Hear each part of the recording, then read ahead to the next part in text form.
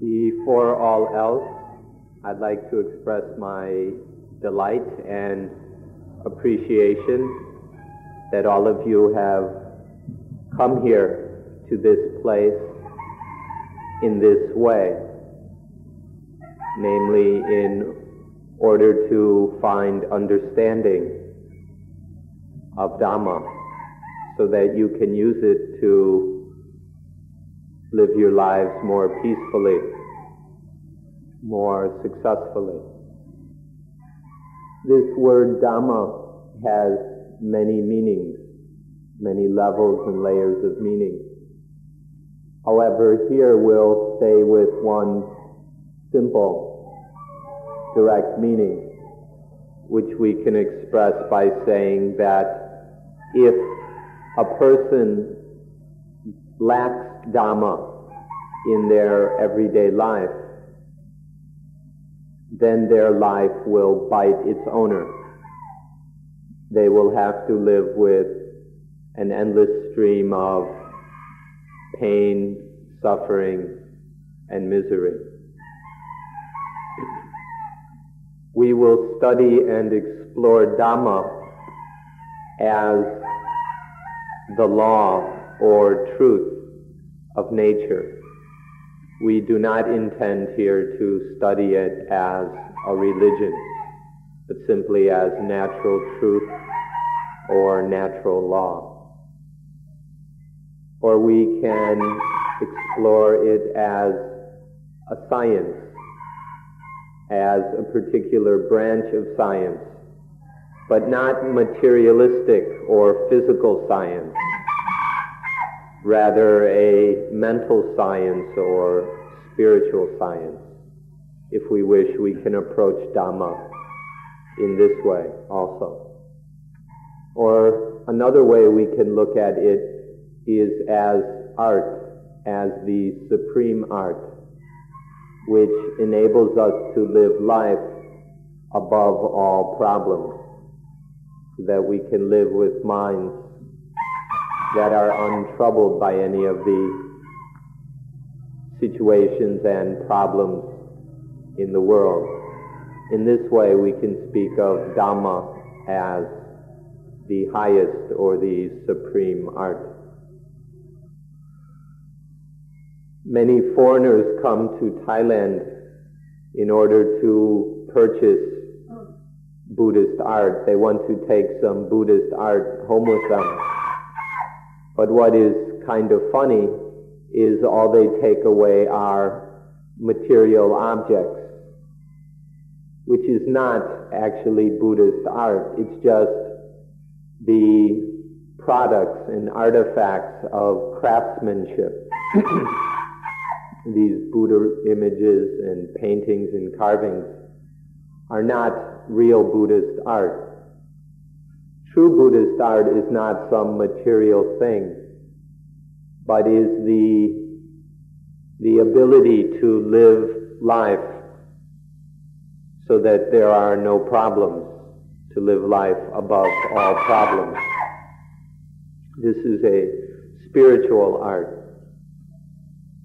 and this is by far the most beautiful art form, the spiritual kind. Now we'd like to say a few things about the time. This time of day is usually a time for sleeping. At this time, most people are looking for some happiness and pleasure from sleeping. However, we use it in order to study. There are certain reasons why this is an excellent time for investigating profound matters, such as the Dhamma. Generally, this is a time of blossoming, of opening up. Around this time, most flowers are beginning to blossom. Soon the sun will rise. This is a time of blossoming. In fact, the Buddha awakened around this time. So this is a good time for our minds to open up to truth. Another way of looking at it is it's another world or another corner of the world, which is for blossoming. Most people don't look at it this way. They consider this to be a time for sleeping. But please don't begrudge us your sleep or any difficulties in coming here. But instead, because if we're asleep, we're unable to see this as any kind of world. When we're asleep, there's no chance of learning anything. And so we suggest you look at this as a time of blossoming in order that you can benefit and open up to something. And something else very important is that you must walk from the meditation center to here. This is quite important. We would like you to use this morning walk as an opportunity to practice the highest Dhamma. That is, to walk without there being a walker, that there is just walking and no walker. This is the highest Dhamma in Buddhism, where everything can be done without there needing to be some I, some me to do it. So we hope that you can use this opportunity to walk here with the highest Dhamma. You should take it to be a lesson, or as being in a kind of school. Walking here ought to be a kind of study. If you practice this, then you will be able to learn to do everything without a doer, so that any movement, any activity is done by the body and the mind without requiring some me, some ego, but just through the nervous system, the mind controls the body, and our activity needs to be done. So we cannot learn to apply this to eating. So there is simply the activity of eating without the eater, the me or the ego who eats. So we eat or do whatever simply with mindfulness and a ready, active wisdom, knowing what's taking place and responding properly. This can be done without requiring any me, any I. We can learn to do all things in this way. Basically, there are 6 activities. There's seeing. When seeing some visual form with the eyes, there's no need to be for the I, the ego that sees. In hearing sounds by the ear, it isn't necessary that there's a me who hears, or some hearer. In smelling odors through the nose, there's no need for an I, an ego, to smell. In tasting flavors through the tongue, there isn't a need for some I, some me, that tastes or knows those flavors. When feeling touches and physical sensations through the skin and body sense. There isn't any need for a me, for an ego. Even thinking, when the mind knows thoughts within the mind, there isn't a need for a thinker, for some person or ego who thinks. In all these basic activities and functions of life, it isn't necessary that there is some I, some me, to do them. All of this is a way of expressing the Buddhist teaching of anatta, which means not self, that all things are not self, that one cannot find anything anywhere which can be taken to be self, to be me, to be I. This is the heart of Buddhism. All of Buddhism is found or comes to this one simple teaching of anatta. Everything is not self. You won't find a real self anywhere. Because of this teaching or principle of not self, Buddhism is unlike any other religion. But some people will say that this is crazy, or even that this is absolutely stupid, this business of not self. Because there are many people who insist on having self, of being self. Many people just have to have a self. They want to have a better self, or a special self, or a higher self, or something like this. And so they can't make any sense out of, they can't accept the Buddhist teaching of not self. But this whole thing about self is the central issue in life.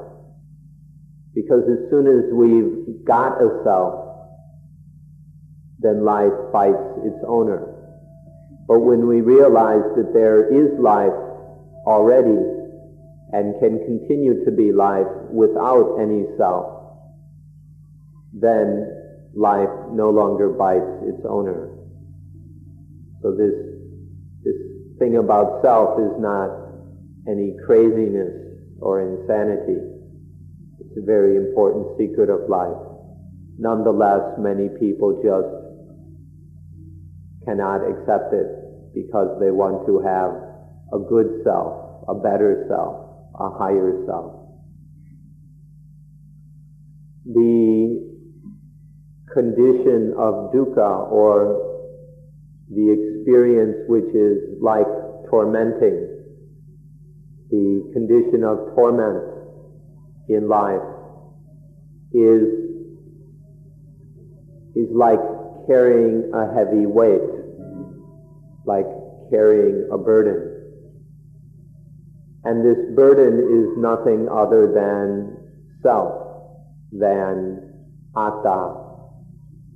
For example, the hand, when the hand has nothing to carry, it's free, and it has no difficulties, no strain.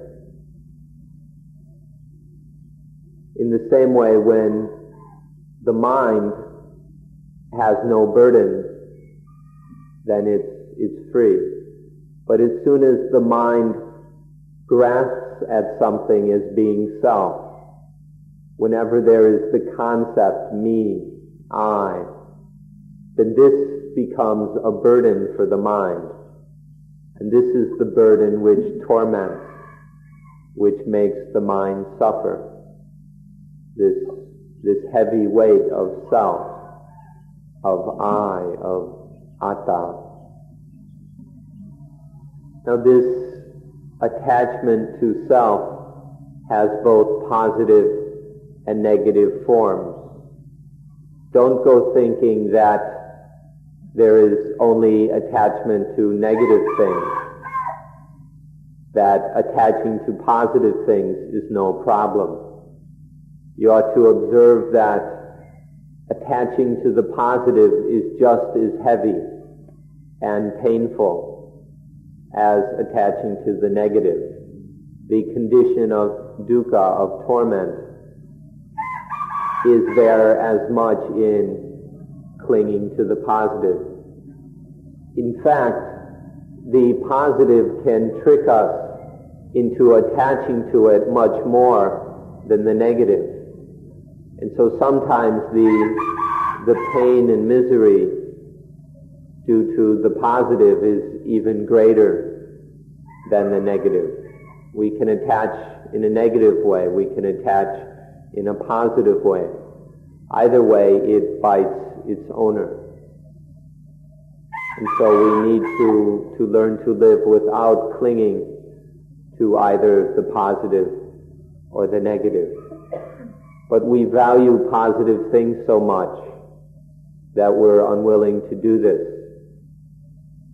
We get tricked into this. So whenever we fall in love with something positive, then the inevitable result is a heaviness, having to carry the weight of ego, of self. There's nothing heavier than the self, than the atta. As soon as we attach to something, as soon as the mind grasps at something, there is self. And this self is heavy. And then even more nasty than that is that when there is self, there follows selfishness. And selfishness is even heavier, because the heaviness falls upon others also. Due to selfishness, we harm, take advantage of, and abuse others. And so the weight gets even worse, gets even heavier. This is the heaviest thing, this self and its selfishness. First there is attachment. Out of this, self is born, and then selfishness follows. These are the heaviest things in the world. Please look carefully until you see for yourself that all the problems in this world, that this world is being run by selfishness. Take a good look and you'll see that the world is being run by selfishness. And so we could say the entire universe is being dominated by selfishness. And then selfishness tries to force the world to go according to its desires. So then all the problems, all the crises of this modern world, the economic problems, the political crises such as in the Middle East, the environmental problems, crime, drug abuse, exploitation of women and children, and on and on. All of these problems are due to selfishness. This selfishness keeps forcing the world to run in this way. And this is what makes life so difficult, so dangerous, so painful for so many people.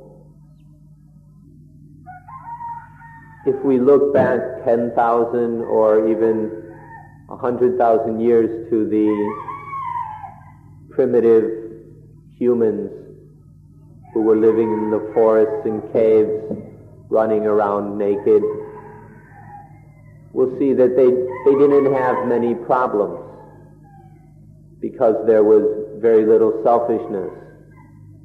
material development, technology and all that had not yet existed, and so people didn't have any problems. But then through technological and material advancement or progress, human beings developed more and more things to be selfish about. Until now, in the modern world, with all our great scientific, technological, and material advancement, all our luxuries, we're full up with selfishness. Everything, we spend so much time and effort on material things that we're full of selfishness. Now what's really ridiculous about this is though we think, or although we're acting out of self-interest and self-centeredness, the first thing we end up doing is harming ourselves, and then we harm others. This is quite absurd, that although we're acting selfishly, this selfishness in fact hurts ourselves first of all. But then we go and harm and abuse others, other people, animals, the environment also. So one can look and see that selfishness is running the world, running our universe. And nowadays we've got all kinds of education. We're all very highly educated. The problem, though, is our education doesn't do anything to limit or lessen selfishness. In fact, our education strengthens selfishness. It expands selfishness, makes it more subtle and more refined. So our modern education, rather than limiting and lessening selfishness, actually increases it and makes it a more intractable problem than ever. And so our lives are dominated by this selfishness. Our high educations do nothing to solve this basic problem. So now we've got all kinds of wonderful technological material development. We've got radios, televisions, cars, airplanes, computers, lasers, and all kinds of fancy stuff.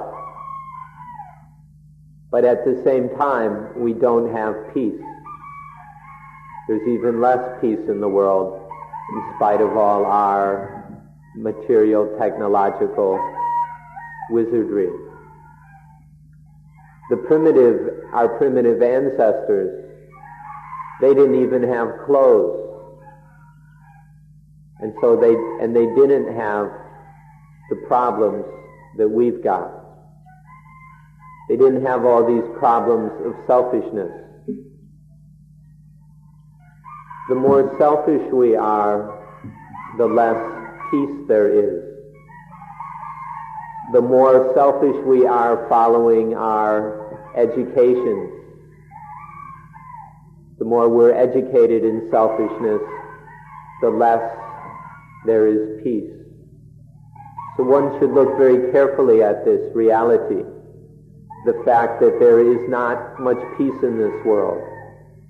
Even within our own societies, there's large segments of society that are impoverished, abused, exploited,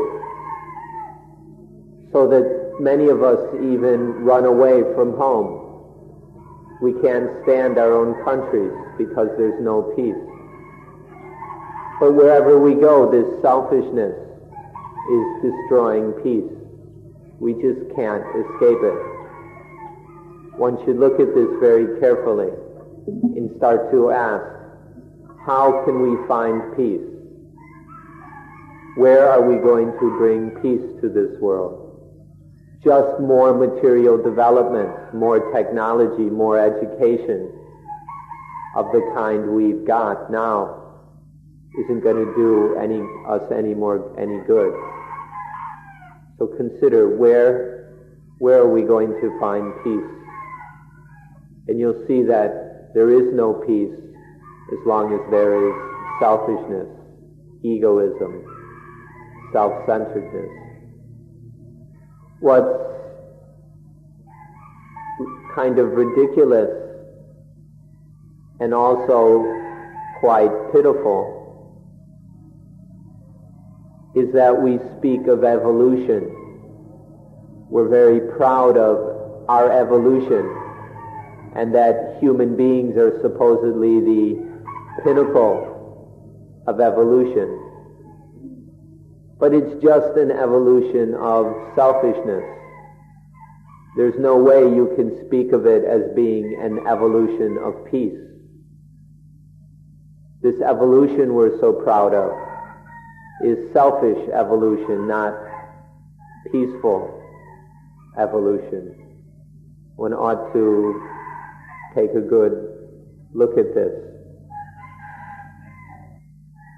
And because of all this selfishness, we have all kinds of problems that we shouldn't have, that it's absolutely stupid to have some of the problems we've got. If we look at our ancestors who ran around naked, they didn't have a lot of the problems that we've got. The problem of drug addiction didn't exist then. They didn't have a problem with pollution. They didn't have to worry about AIDS and many of the other diseases of civilization and development. There's something we've got something extra now that they didn't have. And so we've also got all kinds of problems that there's no excuse for, there's no real reason why we should have such problems. But because of our development, our selfish evolution, we've got all these problems, so that we're very frightened people. We don't know how to relax. We can't actually enjoy life because of all these fears and problems and worries we've created through our own selfishness. Why not stop and think for a minute of how those people must be laughing at us? If they could see us now, how they would be laughing at the ridiculous condition we're in.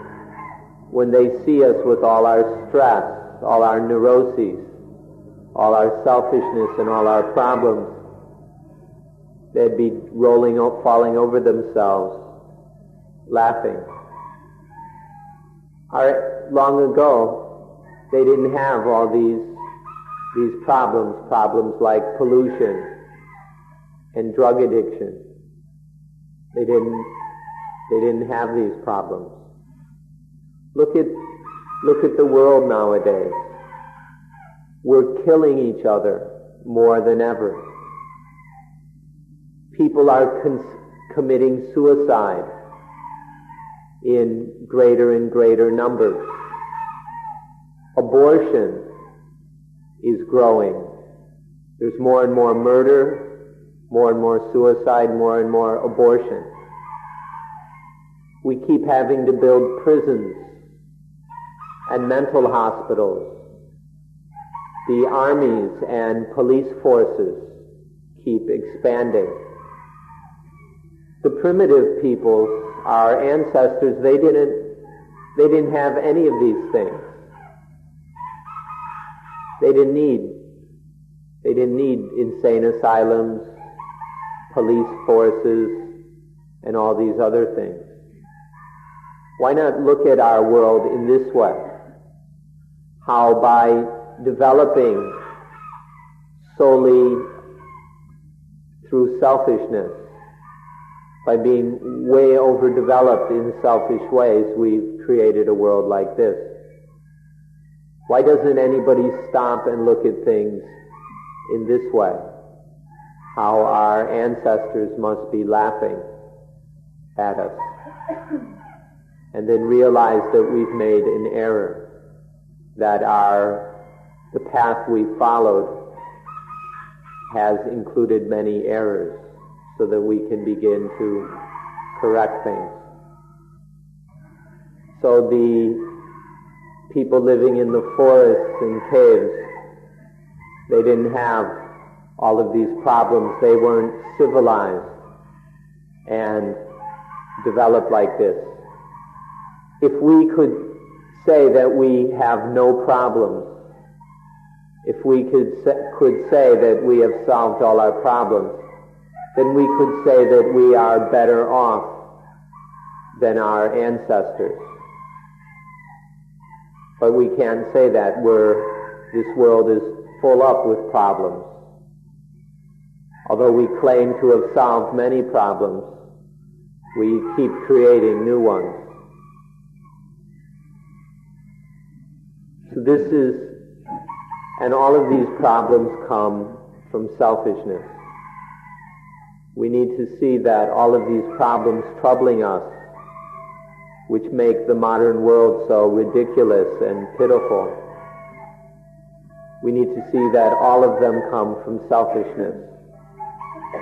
And selfishness comes from having a self, from thinking in terms of self. And so this is why Buddhism teaches not self, or anatta, to deal with this fundamental problem of self and the selfishness that comes from having a self, and then all the crises that are created by selfishness. So we study the fact of not self in order to remove all these problems of selfishness, and this world of problems and suffering. The Thais have a saying, Pi Huara. Pi are like spirits in the trees, in the earth, everywhere, in the sky. You can think of them as spirits or angels or heavenly beings or whatever. But the Thais speak of these quite a bit. And the spirits are laughing.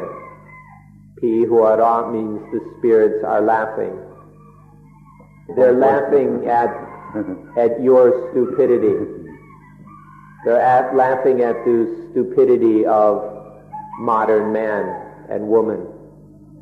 It's like our primitive ancestors laughing at us, but those ancestors are gone. But the spirits are still here, everywhere, all around us, in the sky, in the ground, in the water, all over the place.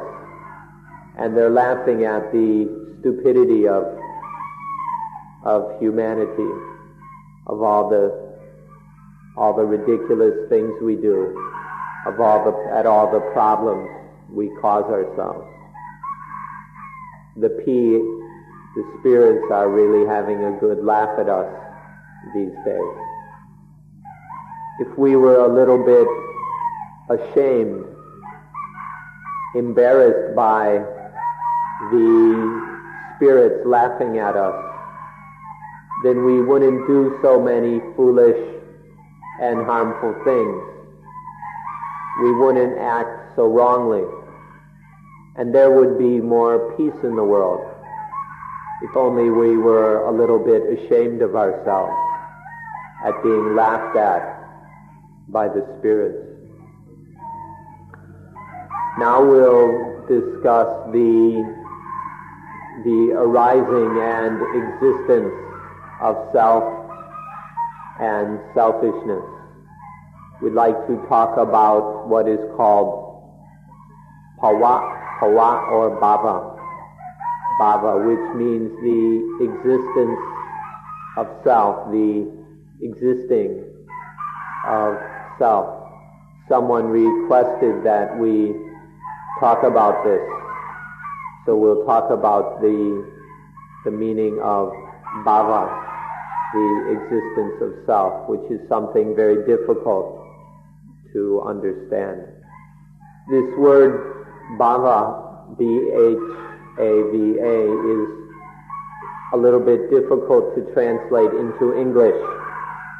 It's usually translated as existence or being, occasionally as becoming. You should see, though, that the meaning of this word is broader than any single translation. When we speak of existence, first there is a becoming. It begins, bhava first is a becoming. Then there is existing. And finally a state of being. Bhava can be translated with all three of these and includes them all. First a becoming, then an existing, and then a state of being. This is, or these three, and this state of being is then the basis for the birth of self, the arising of self. Out of this bhava, this becoming, existing, and state of being, there is I, the me. Now, we don't just mean physical existence. We actually don't mean physical existence at all, but we're referring to a mental existence or even spiritual kind of existence. This becoming, existing, and state of being refers to something mental. If we use the word spiritual abode, this should help you to understand what is meant. The mind creates a place to be. The mind creates a place to exist. And this then is where the self can exist. However, this is a deceptive thought. This thing isn't actually real. It's an illusion concocted by the mind, although it in itself isn't real. Nonetheless, this deceptive thought leads to all kinds of selfishness and many problems. So this becoming, existing, and state of being is something the mind creates as a spiritual abode, a place for the self to exist. Since the Buddha's time, and probably even before, we have talked about three kinds of bhava, three kinds of these states of being. The first is kama, which means the being in sexuality, existing with sexuality. Then there is rupa, which is existing with form, but pure form, not a form that is mixed up with sexuality and sensuality, but just form of itself.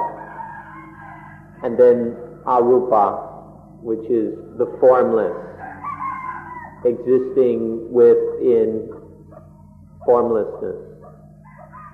These are three kinds of being, or we could say three states of being, which are of course mental. In order to save time and still be able to understand this, we'll use a simple example. We'll take a housewife. Let's say for this hour, our housewife is involved with her husband in the bedroom. So for an hour, totally involved and busy with sex. That's kama bhava, existing in sexuality. And then the next hour, our housewife is just involved with taking care of her baby, or dealing with household things like money, wealth, possessions, furniture, things like this.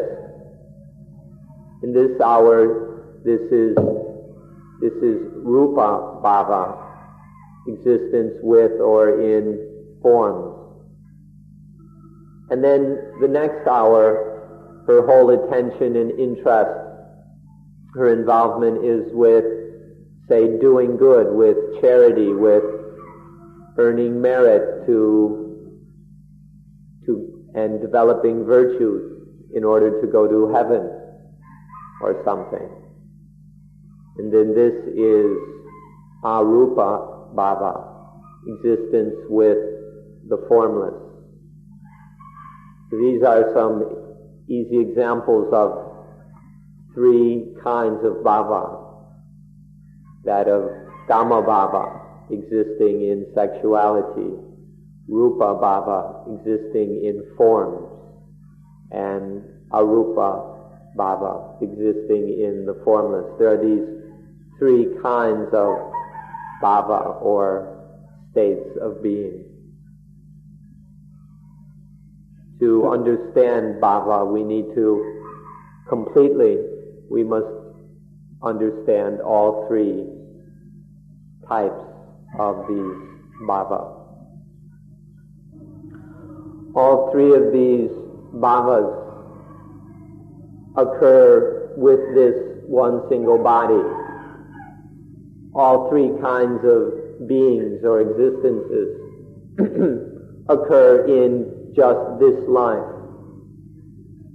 But if we follow the orthodox traditional approach, the very conservative approach, whether of Theravada or Mahayana Buddhism, then they put these existences off somewhere else. They speak of the sexual realm as a whole other world,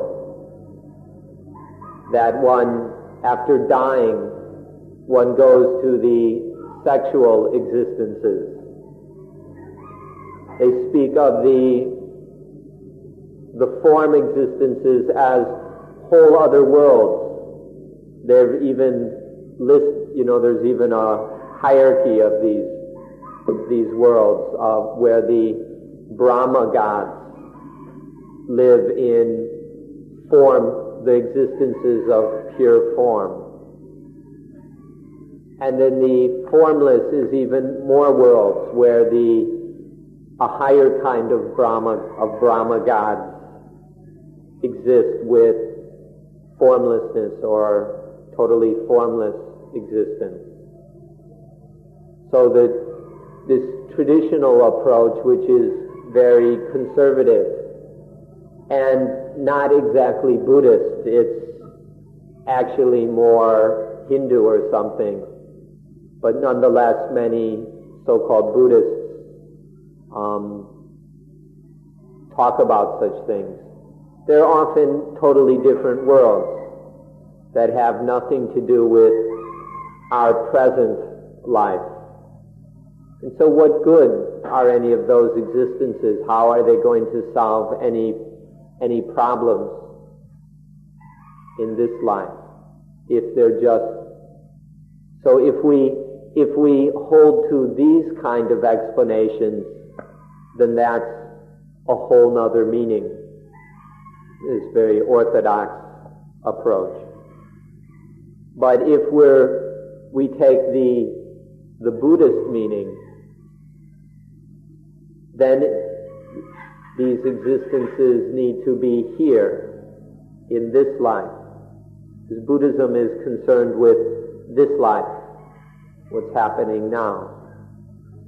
And so these three existences, as properly taught in Buddhism, aren't off somewhere else, but are just found within this life. In fact, they can all be found today, right here and now. We experience sexual existence, form existence, and formless existence. These three states of being are experienced today by all of us. So we need to find them and understand them in this way, if it's to be the Buddhist approach, if it's to be relevant to life, if it's to have any practical value. What's even more ridiculous is that these people who talk of the Bhavas out there somewhere in these different worlds, up in the sky someplace, they say that in the sexual existences, these last for 100 years. When you're born in these existences, you live there for 100 years. That the form existences last for tens of thousands of years. And then the formless Brahma gods in the formless existences, these last for hundreds of thousands of years. Of what value or use is any of that, if these things only change every 10,000 or 100,000 years? Of what relevance does that have to our own lives? Those are things that can't be changed. We can't do anything with them. It's totally out of our control. Why bother with any of it? But if we understand the existences to be here in this life, you'll see that they're changing all the time. Sexual existence might only last 5 or 10 minutes. For example, our housewife, maybe she spends 10, 15 minutes with her husband, and then 10 minutes with a child or possessions, and then 5 minutes doing good or with charity, with being virtuous. In this life, these existences are changing every 5-10 minutes. In 1 hour, there can be many existences. And so this is something that's changing all the time in ordinary life. And so it's something that needs to be controlled. We need to be on top of all this existence. So it's much more relevant and useful, these existences that we see today in our own lives, and not in some lives who knows where.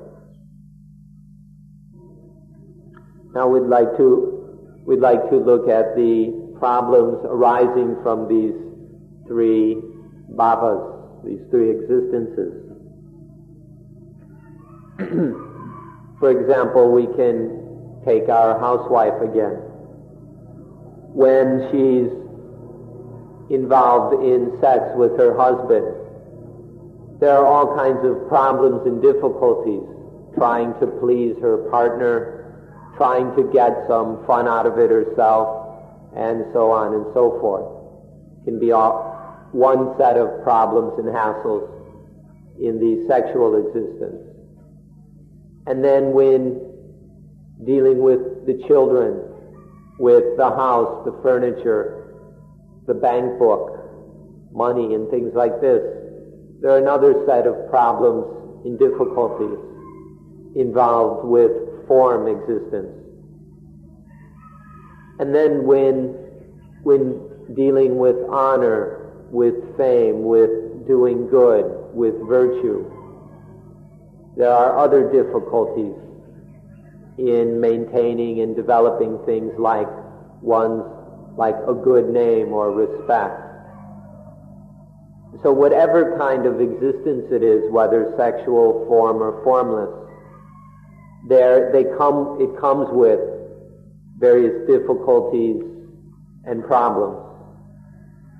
As soon as there is bhava, this existence, state of being, then there is chati, the birth of self, the birth of I, me.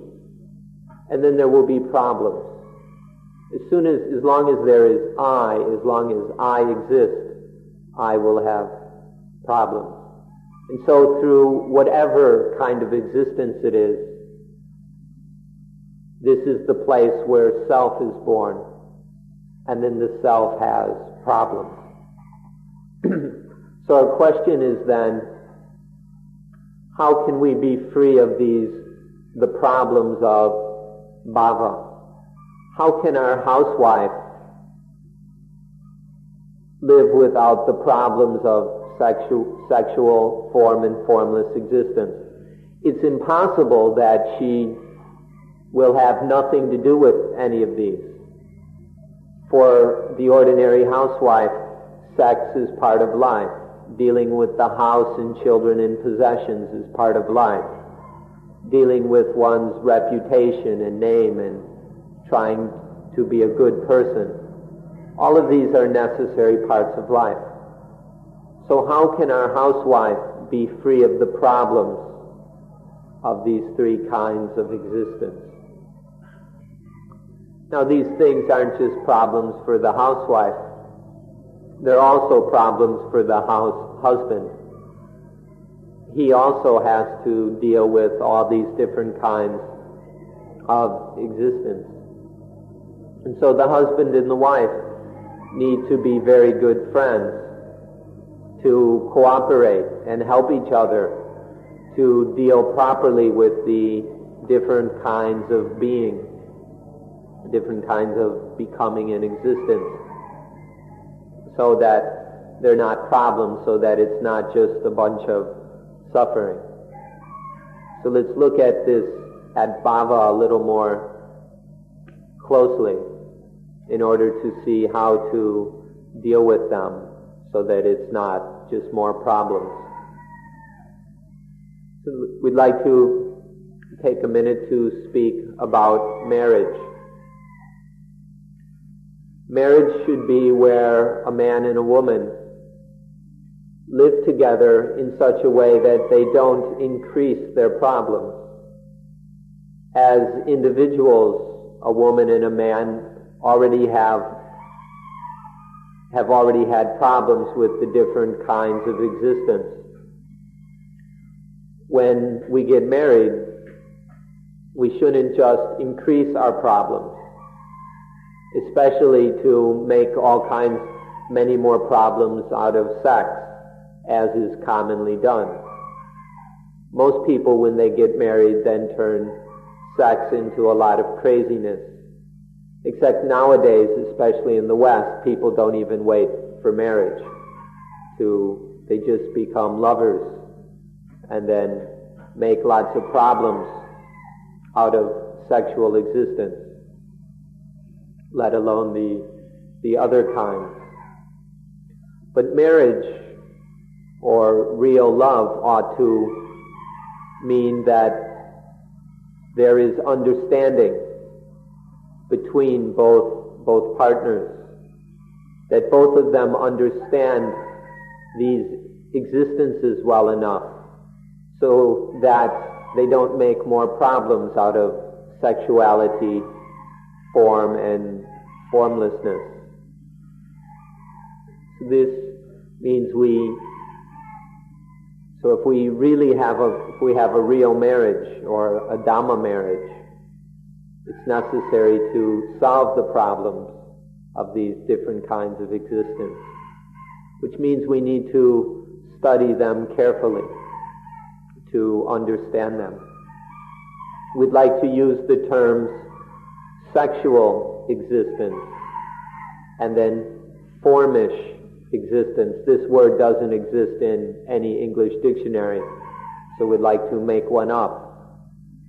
Formish existence, and then finally formless existence. One needs to understand all three kinds of being. However, the later two, nobody's at all interested in. And even the very basic one of sexuality, very few people can actually manage it or get it straight. So it's time to start to understand these three kinds of bhava, of existence, so that they are no longer problems for us. So please don't make marriage just more problems. Marriage shouldn't just be an increase of problems.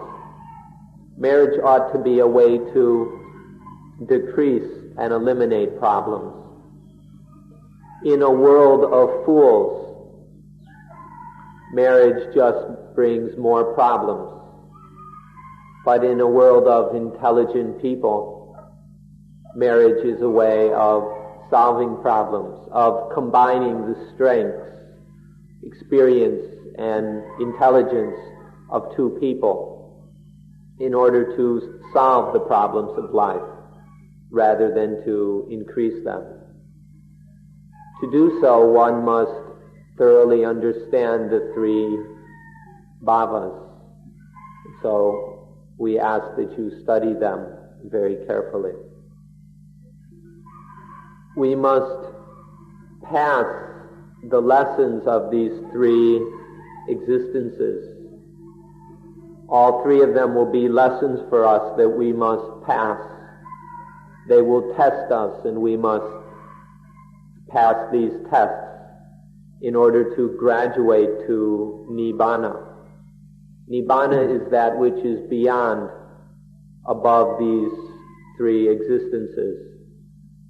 But to graduate into Nibbana, we must pass the tests of all these forms of existence. Even for the Christians to be with God, to enter the kingdom of God, to do so we must learn the lessons of these three kinds of existence. We must pass their test in order to graduate into the kingdom of God. And so let's understand these different existences so we can pass the test and graduate to a life that is without problems. The first lesson is that of Kama Bhava.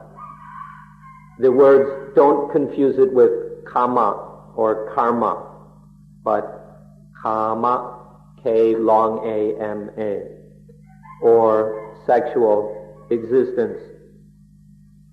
This is a lesson that we cannot avoid because nature has arranged things so that we inevitably experience sexuality. There's just no way that we can avoid it. So we need to learn and pass this lesson. In order to reproduce, nature has arranged for sexuality. Reproduction in itself is not much fun. The work, the effort, the stress involved in the reproductive process is quite a bit of difficulty.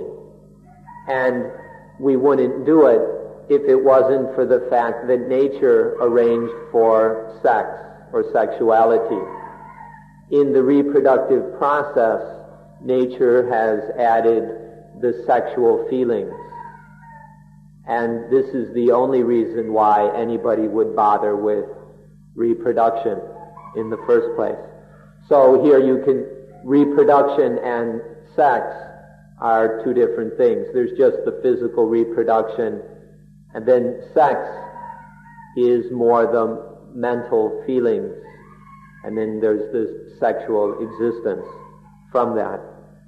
You can see sex and the strong kinds of physical pleasure that come from sex as being wages. Nature hires us to reproduce, and the payoff is sex. How many of you would bother with all the hassle if there wasn't this payoff? And in fact, it's so effective that people spend hours, days, years very willingly getting involved in all these very difficult business because the payoff is so strong and because people like it so much. This is true not just for the housewife, but for the house husband as well. So there's this basic lesson in life. It's there from the start. For many modern psychologists, most of all Freud, emphasized the importance of sexuality.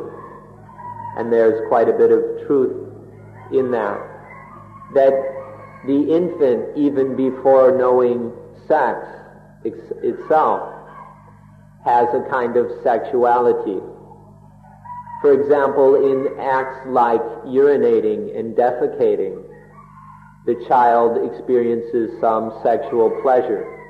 There's a kind of satisfaction and pleasantness in passing urine or when the lump of feces drops out. The child feels good. There's a very basic level of sexual feeling in even these acts.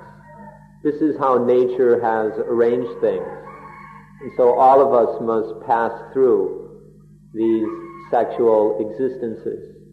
It's happening to us, so we need to learn the lesson, to pass the test, so that we no longer have any problems due to sexuality. But most people are just infatuated with sex. They haven't taken a good look at it. They're so bewitched by the powerful pleasures that sex pays that nobody looks at it very completely. Nobody notices that sex is just a way to trick us into spending all the time and effort to reproduce. Nature requires that the species reproduces. And so it tricks us into doing what's necessary. But very few people take the time or make the effort to step back and take a look at it. Instead, people simply indulge in sexual existence. They chase after it. We make all kinds of TV shows and movies, perfumes. Look at the way people dress, the way people walk and talk, chasing after sexual existence. We need to start to learn this lesson so that we can graduate from it, where we no longer make any problems, when we're no longer trapped and controlled by sexual existence.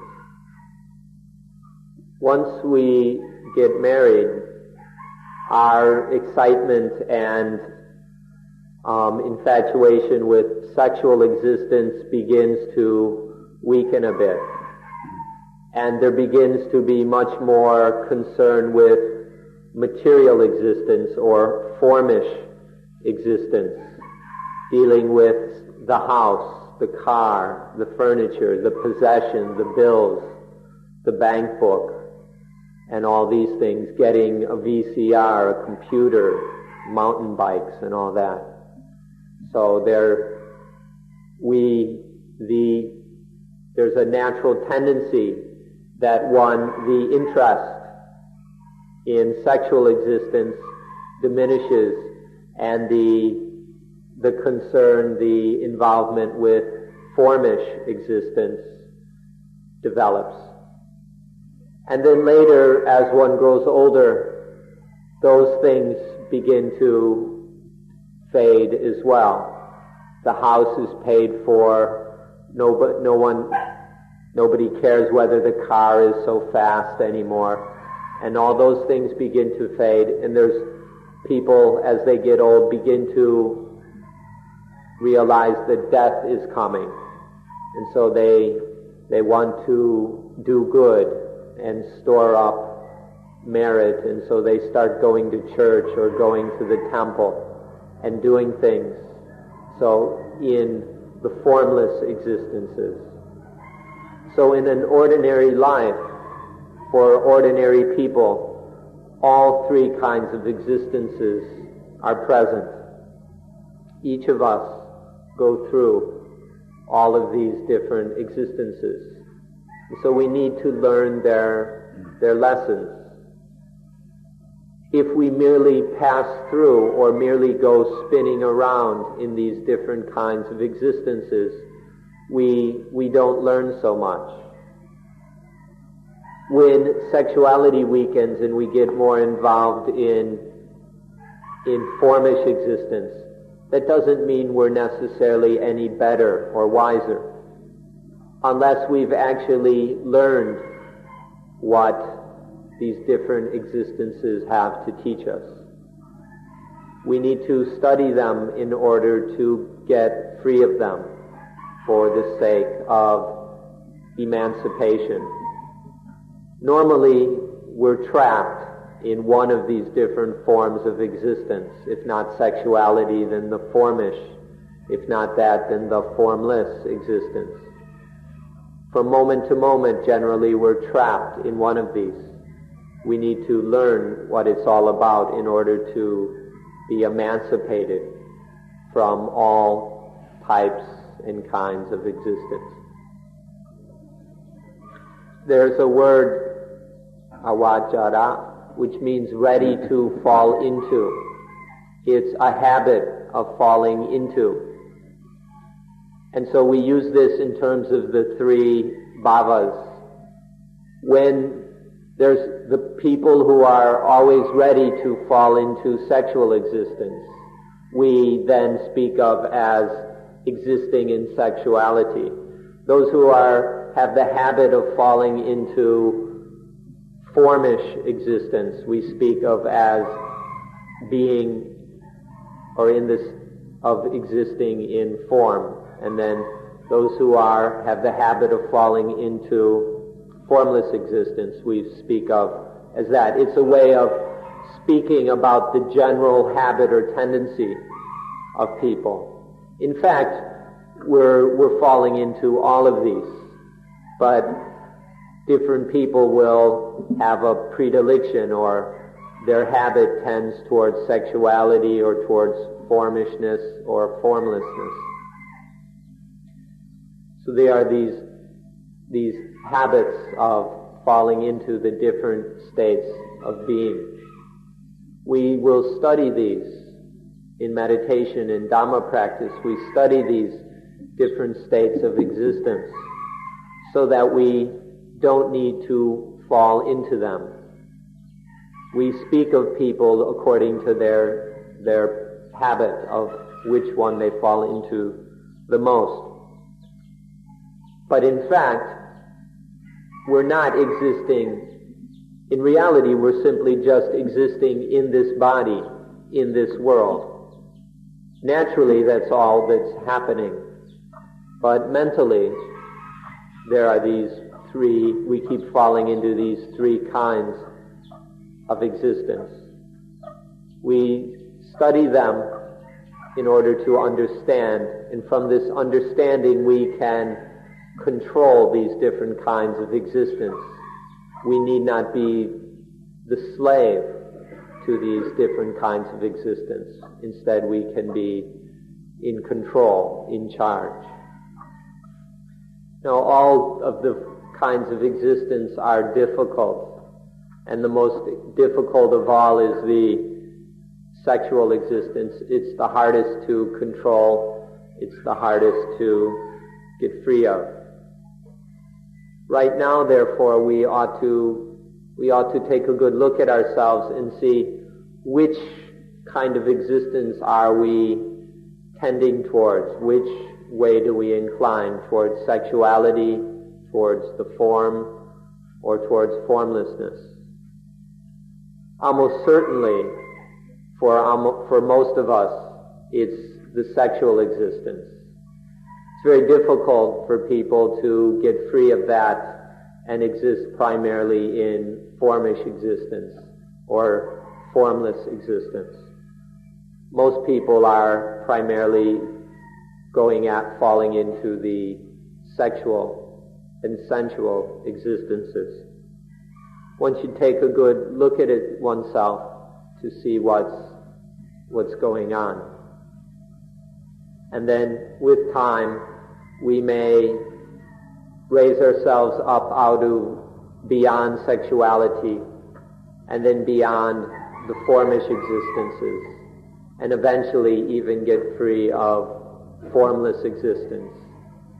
The way to do so is to develop the understanding of what's actually happening through studying dependent origination, and then practicing anapanasati, or mindfulness with breathing, in order to be able to put the understanding of dependent origination into practice.